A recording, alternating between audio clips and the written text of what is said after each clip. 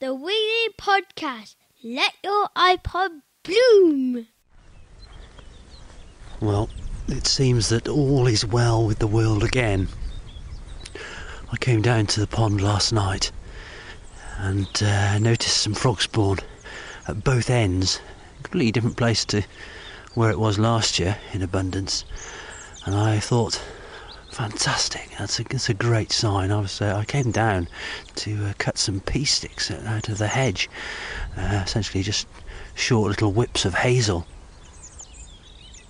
And as I've just been in the house now, I was looking out the bedroom window down across the pond, and I noticed all this writhing around at the end.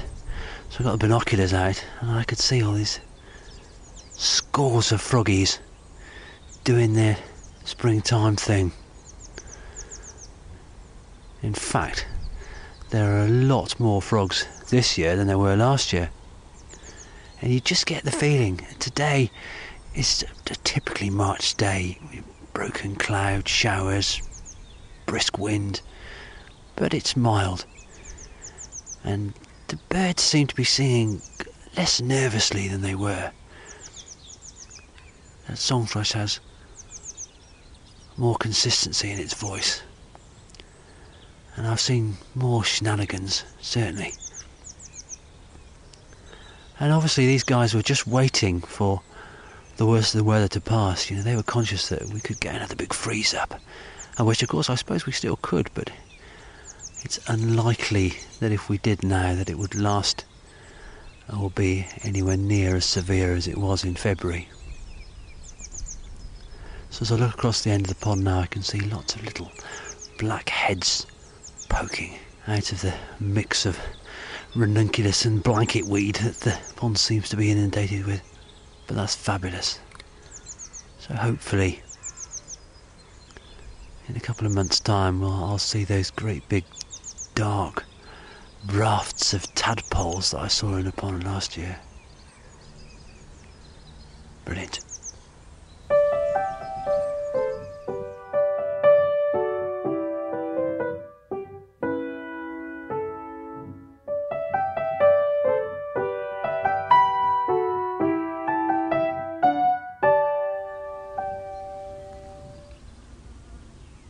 Hello listener, welcome to this week's sprightly springtime Wiggly Podcast. This is very unique. Not only am I introducing the show on my own, which isn't unique, I hasten to add, but I'm doing so from my own garden. Some of you will be aware that Hev and Phil are stateside this week. Hev is giving probably a fantastic presentation to an American audience. So I'm going to do my bit and just introduce this week's Wiggly Podcast. Now, various features this week. First off, we've got Rachel Harries doing a seed swap in Herefordshire.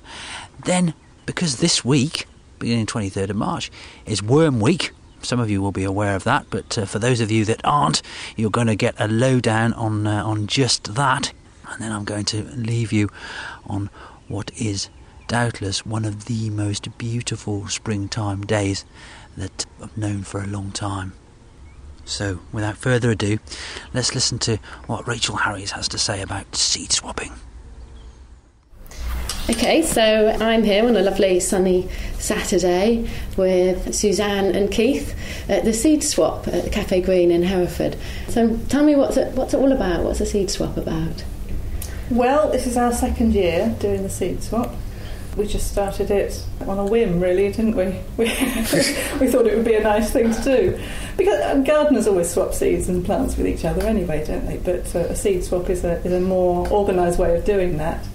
And people bring whatever seeds and plants they've got from their own gardens, anything going spare, and just spread it out on the tables in the other room, and then help themselves with whatever they fancy. And it works very well. Lots of people here. Yes, yeah, it's great. Yeah. And lots of different varieties of seeds. And some of the seeds are these heritage seeds, which you really can't buy and sell. So you have to swap them. That's the only way you can trade in them. We get sent a big box each year by the Heritage Seed Library, which is based at Brighton in Coventry, because they maintain all these old varieties that are now no longer available commercially. And they're lovely. I mean, lots of people have come back to us this year saying that they had some last year, and this bean was fantastic, and this kale was wonderful, and these are things that gardeners are just not allowed to buy anymore, thanks to the EU rules. Explain a little bit about the EU rules. Well, the EU has a list. They carry a list of seeds which you are allowed to sell, and this list is changed slightly and compiled each year. But it's restrictive. There's an awful lot that is not on the list. And seed producers have to pay to get a seed on the list, to get it tested and verified, to get it on the list. So producers that only sell, a few hundred packets of this and a few hundred of that, they're just not going to register them all. And what it means is that all the good commercial varieties are on the list, but not necessarily the ones that the gardeners want. They're not quite appropriate. I mean, for instance, on peas, a lot of the heritage peas grow an awful lot taller.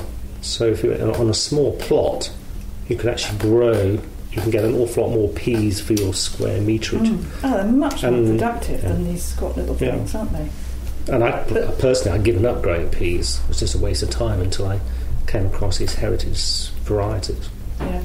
It's because the machinery only harvests the short ones. And so these are the ones that tend to be commercially available, would be the short ones? Yes. Short, yes. And they all tend to come into harvest at the same time, whereas the heritage ones, the older varieties, they crop over a longer period as well, which is much more suited to the gardener. And then the tomatoes, the commercial ones and the ones that are on the list, tend to be the ones that are, again, they crop all at the same time, and they've got nice tough skins so that they can be transported. Battered about a bit. Yes, that's right. But what the gardeners want is successive cropping and a good taste and a thin skin. And those are the ones that aren't on the list. We've got masses of different tomatoes. Yeah, I picked up some varieties there that I've never heard of before. What have I got here on my... was looking through and thinking, okay, recommends. I've got My Girl, Hermosa, and what's it? Tibet Appel. Never heard of them before, but I'll just see, won't I? Yeah, I found some of the heritage varieties actually grow better outdoors. There's one there, the Tibetan one, I think. That's a pretty good outdoor variety. I suppose the benefit of a seed swap like this is if there are people there who bought the seeds in themselves that they've got left over, then they've grown them so they know what conditions they yes, they there's a go lot best of that. in. Long involved conversations about which bean to grow and why, and some things that have done well for someone else in the county, so it suits this part of the country. Do you say that people can only bring organic seeds, or are you kind of open? No, anything at all. We try and give people information as well about about growing different plants and harvesting and saving the seeds, because a lot of plants cross-pollinate, so we're very careful with those. So we've got lists of information, instructions of what to do. Some are very easy, like peas. If you collect some peas and keep them and sow them next year, they'll be exactly the same as the ones you sowed. But others will cross-pollinate and you'll get something weird. And so these, seeds from the Heritage Seed Catalogue, these are different from the packets that you get that always say hybrid or F1, because that's something I've not quite understood. Yes. And the Heritage Seeds won't be F1s. What does that mean? An F1 means that it's a product of two different varieties as parent plants, and that on its own it's probably not that viable genetically. So if you sowed the product of your F1 plants, you probably won't get the same again. And some F1 varieties are very good, but they're not sustainable in the way that these seeds are. You can't keep generating the same thing each year. And they're not helpful for the gardener, are they? Because you have to go back to the same... You always have to go back to the producer and buy another packet, yes. Which I think is the idea. Isn't it? Yeah, that's right. So what's the most unusual seeds that you've had people bring here, or that you found in a seed swap? Oh, well, I grew some of Tony's asparagus peas last year. They were strange. It's like a pea plant with beautiful red flowers all over it. It's absolutely stunning. I'll grow it in the ornamental garden in future. And then it's got pods on it that look a bit like ladies' fingers, and then you cook them like mange too. And they're quite tasty, but as soon as they get longer than about 2 inches, they're really, really stringy. And do they taste of asparagus? Is that why they're called asparagus? Yeah, or? they're supposed to. I didn't think they did. I wasn't wildly impressed with them. But they are absolutely beautiful to look at, so I'll be growing some in There you go. as an ornamental. Okay. Runner beans came to this country as an ornamental plant in the first place as well. Similarly, they've got beautiful flowers. I grew a French bean last year. It had a wonderful Indian name, Pawnee. What's it called? Pawnee, yes. Pawnee, yeah. Pawnee. And it had those gorgeous, almost like purpley green beans, which again, if you got them at the right time, as long as they're bigger than 4 or 5 inches, they were absolutely delicious. But totally different colour than an average French bean. A lot more interesting. Yes, a lot of these beans have North American origins, don't they? Pawnee is one of the North American tribes. Yeah. And there's the Cherokee Trail of Tears as well, which is another lovely bean. Really nice tasting bean. And that was supposedly carried by the Cherokee on their journeys, and when they were chucked off their ancestral lands, they carried it with them. And They knew what they were doing when it always came to used as beans. bean, yes. There's a lot of bean enthusiasts here today, aren't there? Yeah, well, it's Frank, really. He's infected us all.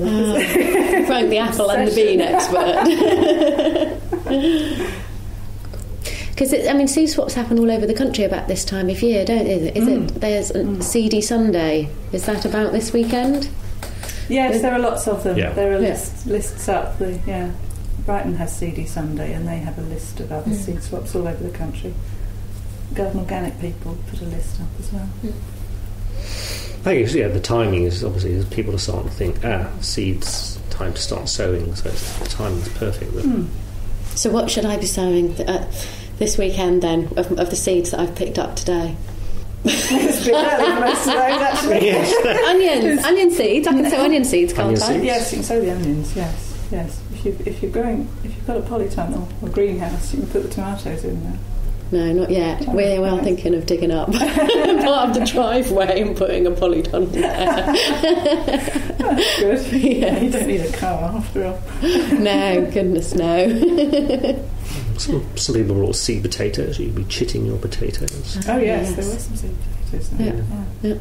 Great. Well, thank you very much. It's really nice to talk to you, and I might go back in now and just sort of like record random conversations with people, which no doubt will probably be about beans. Cool. Thank you very much. I hope that worked. That was brilliant. It's an interesting thing that seed swaps are happening all over the country now. So what a wonderful opportunity to go and meet like-minded people and swap the overflow from the previous year's harvest. Nice one, Rachel. Anyway, without further ado, let's go and have a listen to what Vicky Kindemba from Bug Life has to say about Worm Week. Hello, Vicky. To introduce you more formally than that, you're Vicky Kindemba, and you're a conservation officer from Bug Life. But I think I may well have talked about Bug Life before on the Wiggly Podcast. Anyway, it's great to speak to you at long last. We've been planning this for a while. Really, it's all about Worm Week, which begins on the 23rd of March. There are weeks for everything now. But I just wondered if you could tell us a little bit about your work and quite a lot about Worm Week. Okay, yeah. Well, to tell you a bit about Bug Life, first of all, we're the only UK charity and also the only charity in Europe as well that works towards conserving all invertebrate species. Right. So that's everything from spiders and snails to water beetles and crayfish as well. So everything that's small that doesn't have a backbone. Okay. How many of there are you that are employed by Bug Life, volunteers aside? We're quite small at the moment. We have 8 members of staff. We try hard to get the message out sort of all over the UK and further about how important bugs are. I've often read that many people that describe Bug Life often say that it's an organisation that punches well above its weight, and I think that's absolutely right, because I think one of the most significant moments of my experience of bug life was I was listening to Radio 2 one morning. I think it was probably a Terry Wogan show, and on the news came a song. It was the 12 Days of Christmas, but it was the 12 Bugs of Christmas that you guys had done for various reasons. But it was fantastic, and I thought, well, there you are. Probably sort of 10 million people will certainly have listened to that tune at that moment in time, which is wonderful. And so, and people, I think, are becoming more aware of the significance of invertebrates. But of course, they are hugely important, aren't they, to the welfare of all flora and fauna, really, including human beings, of course. People don't realise that. Now, you guys are having a launching on the 23rd of March this week, which is called Worm Week. Well, what's that going to entail exactly? Well, we're targeting primary schools mainly, getting them out into their school grounds and to do a bit of worm charming. That's something that you might see in Morocco when you're walking through Marrakesh. Yeah, not quite, but it's kind of an old-fashioned thing that people have used in the past for getting worms, to collect them to use for fish bait and things. But it's basically making a noise and causing vibrations on the ground, which causes the earthworms to come up to the surface. So we're getting school children out to have a go at worm charming and find out how many worms they have in their school playing fields. I mean, why do worms respond to vibrations? I get asked that question all the time, and I kind of think it's probably because it's a sort of catalyst to encourage them to come to the surface and perhaps mate and draw food in. Perhaps they think it's kind of the pitter-patter of rainfall. I mean, is that the case? The rainfall, because often their burrows get flooded, so that does encourage them to the surface, but also vibrations from moles burrowing through the ground, so they know that there are predators nearby, right, and that they might get eaten, so the safest place to go is up to the surface. Oh, wow. Okay, that's amazing. And of course it works, doesn't it? People sort of stamping around on the ground, they do quite literally come to the top, and I guess it's a wonderful thing for kids to be able to do. It's real fun. They can go and kind of run around, trample about a bit, and pick up these worms and have a good look at them. Definitely, and we're doing it as a competition as well. So the school that charms the most worms, they'll get a free bug day with the bug man, who will come round to their school and tell them all about worms and other bugs as well. Yeah, that's quite exciting. And so, what does that include? It includes having some live bugs in the classroom, finding out a bit more about them, having a chance to hold a few, and just learn a bit more about bugs and why they're important. That's amazing. And what other stuff have you got on during the course of that week? We've also got poetry competition, again for children, which is getting kids to think about how they feel and what they think about worms, so to write that down and to do some nice drawings as well. And again, there'll be prizes for the poetry competition, which have been kindly donated by Wiggly Wigglers. So prizes include a can of worms and an insect observatory. It's a wonderful thing for Wigglers to do, is donate the prize, because it's certainly a worthy cause. I mean, how do you find kids are? I mean, I've always found kids to be hugely enthusiastic when you go into school and they get a chance to look at and handle worms. I mean, do you find the same kind of thing?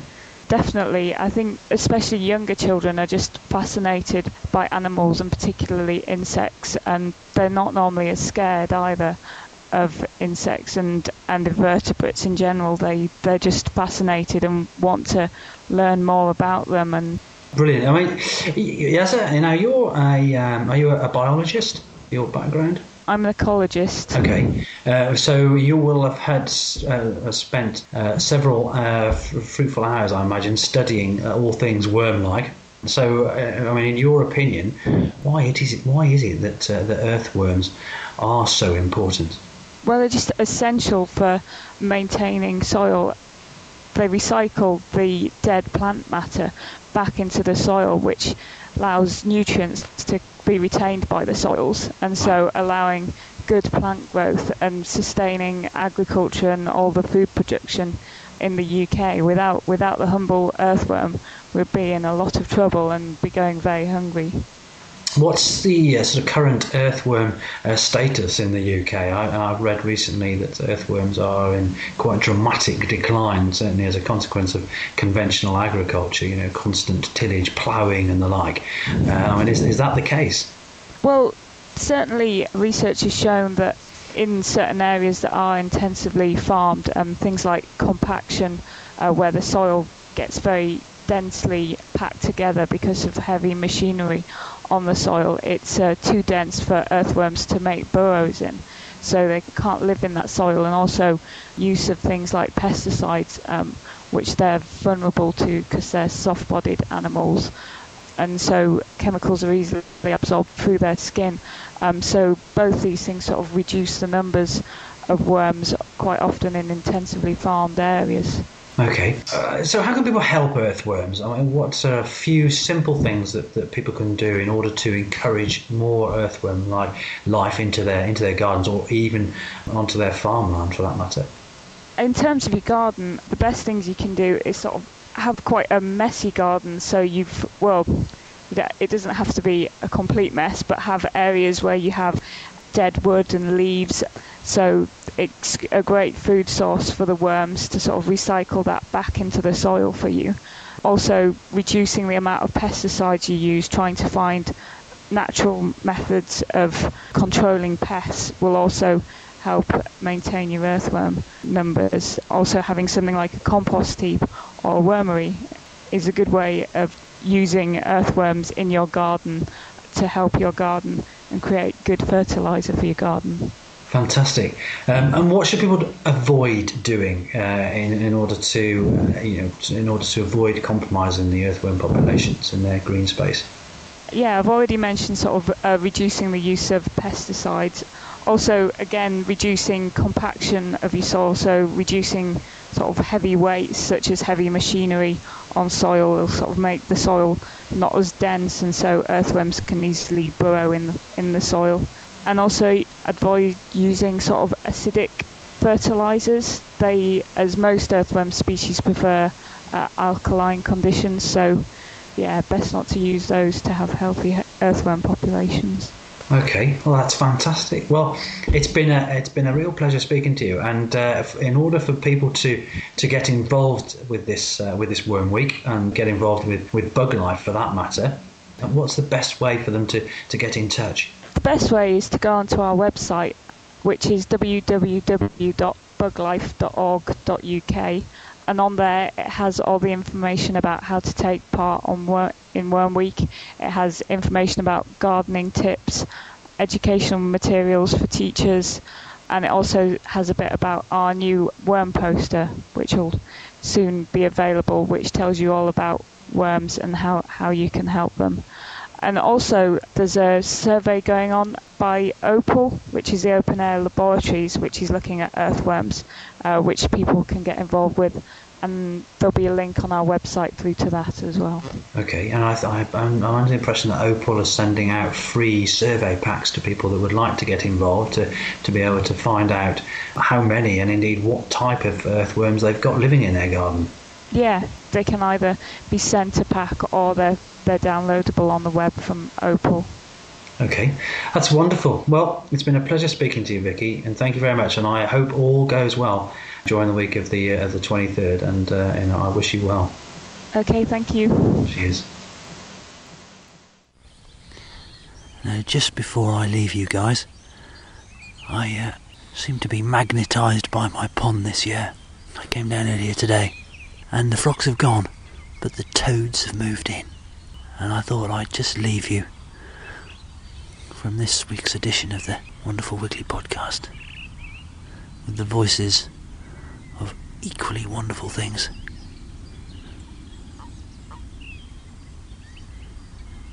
Bye-bye, listener.